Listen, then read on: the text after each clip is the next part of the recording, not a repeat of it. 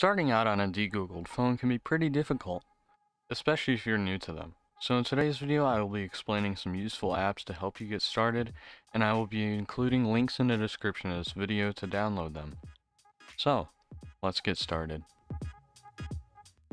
If you're still new to the concept of DeGoogled phones, make sure to check out my last video explaining the concept and purpose of a DeGoogled phone.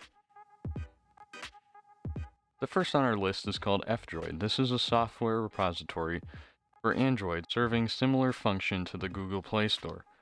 The main repository hosted by the project contains only free and open source apps, although I would still be careful of the apps you download here. I would suggest doing research on all the apps before you download or grant permissions to any of the apps. Number 2. MicroG.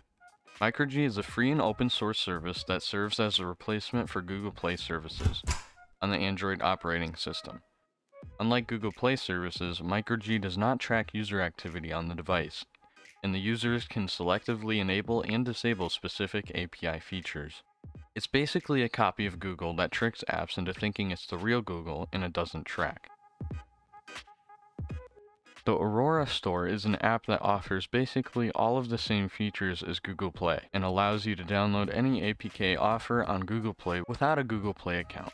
Although I would highly suggest you look into the apps you download before you download anything, because some apps have hidden trackers that will end up selling your information, which isn't the point of a DeGoogled phone.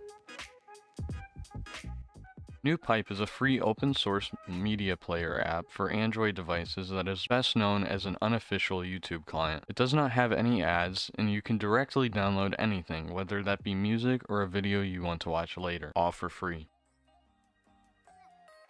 Warden Scanner is an application manager for scanning apps that you have installed and detecting those that track you in order to be able to block their permissions. I would suggest you download this app and give your phone a scan and every once a week, just to make sure you are not being tracked. Although, if you do get MicroG, it will pop up in the Warden Scanner as something that is unwanted because it thinks it's Google, but as we talked about earlier, it's just a copy and not the real thing. If you did find this video helpful, I would appreciate if you would leave a like and subscribe for more videos like this in the future. Thanks for watching.